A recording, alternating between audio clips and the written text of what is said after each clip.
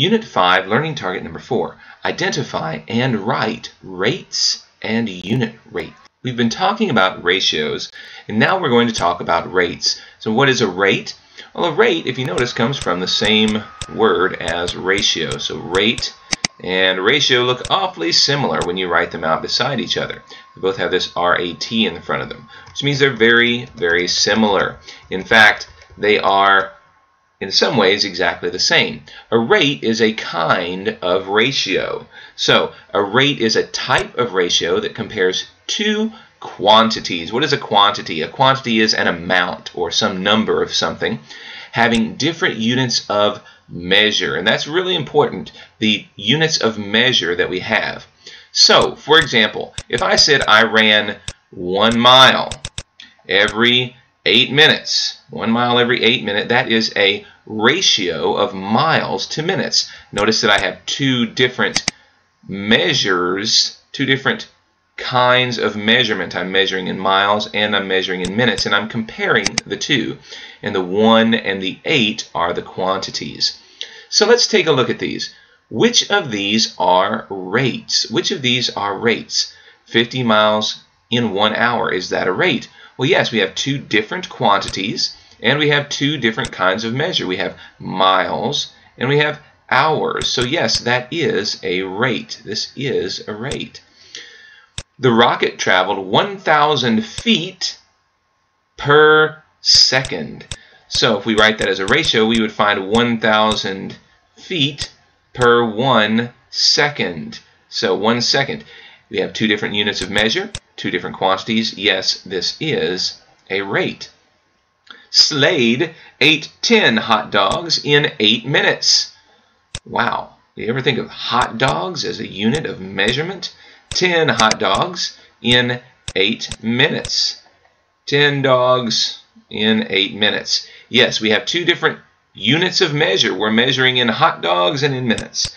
10 to 8 are two different quantities. Yes, that is a rate. Well, what about this? Franny walked 5 feet for every 3 feet. What does that mean?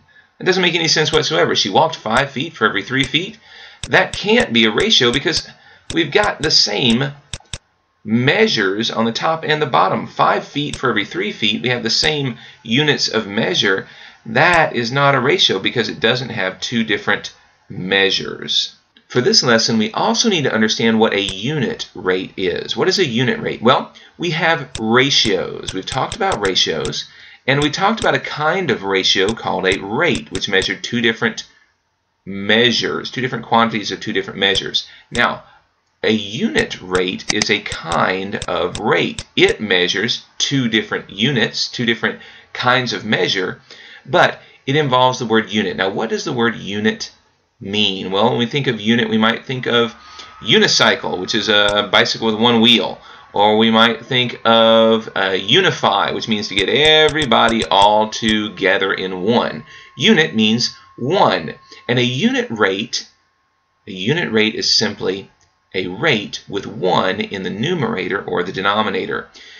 That's the definition, but what we're thinking about is we're thinking of something per 1 of something else. So for example, Lena ran 8 miles in 1 hour. It took her 1 hour to run 8 miles. We have a unit rate here because there's 1 in the denominator. It took her 1 hour to run 8 miles. And unit rates are really cool because if we take the 1 hour and we change it to 2 hours, how far did she run in 2 hours? We simply multiply down here by 2, we multiply up here by 2, and we get 16. That's what's really neat about unit rates, is they help us to solve lots of different problems. So moving on, let's take one more example. Seema swam 50 yards in 1 minute. Is that a kind of unit rate? Yes, it is, because we have 1 in the numerator in this case. For every 1 minute, she ran 50 yards. So if we wanted to know how far she ran in 2 minutes, then we would know that we'd multiplied by 2 to get from 1 to 2. We also know that we're going to multiply by 2 on the bottom to get 100 yards. So in every 2 minutes, she'll run 100 yards. And those are unit rates.